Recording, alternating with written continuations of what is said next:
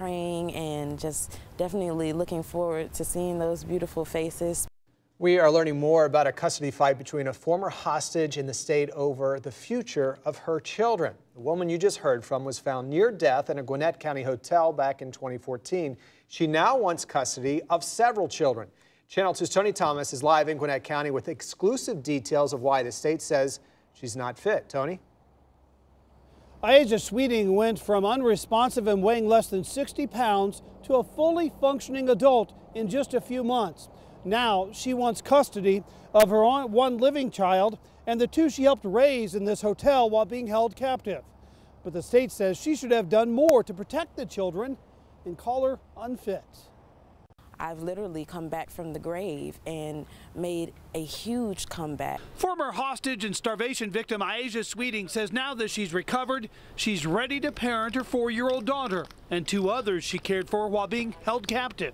I'm praying and just definitely looking forward to seeing those beautiful faces, spending time with them. Police rescued Sweeting and the children from this Gwinnett County hotel in 2014. One of Sweeting's babies had already died. Investigators say this man, Calvin McIntosh, and his daughter Najla are members of a cult that began holding Sweeting and starving her as punishment.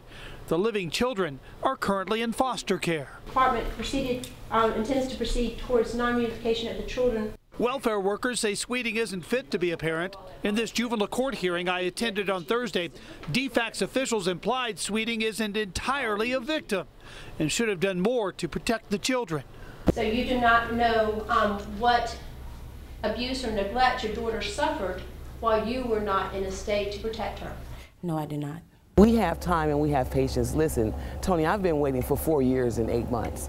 So trust me, I have the patience. DFACS lawyers will lay out their entire case to a juvenile court judge in a few weeks. Live in Gwinnett County, Tony Thomas, Channel 2 Action News.